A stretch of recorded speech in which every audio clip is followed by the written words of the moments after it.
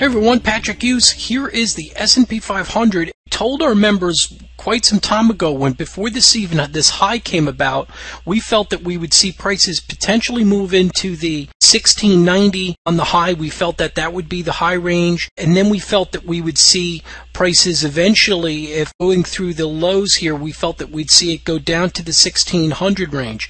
And today we hit the low of 1598.23, so we were correct within about 177. We were off about $1.77 on the target. From the top, we were off about $2.50.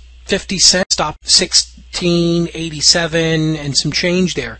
And then you could see the corrective action, you could see these two arrows. These two arrows were exactly where prices started to fail as they tried to rally higher. And we talked about to our members way in advance, even back in here, that we would start to see changes of trend occur on those dates. And then we also said by the time we came out of May, which is May 31st, this bar right here, we would see an acceleration of the trend and a move to the 1600 range.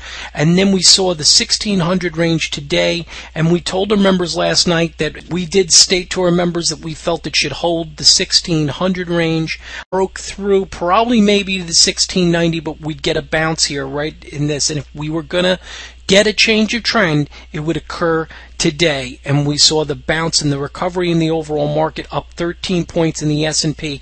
Now just tell me, what do you think it would be to know, as people really was betting on the downside on the put options, thinking this market was going to continue to go lower, and you were correct within $1.77 of the low and went long or bought the calls for the recovery, and now you're in this nice little cushy position for this to try to make another move higher here. Tell me what that's not worth to you.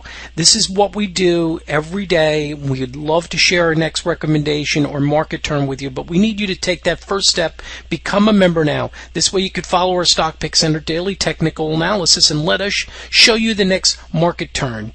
I'm going to be with you every step of the way. We'll make trading easier. Sign up now. Find out our next market turn. Happy trading.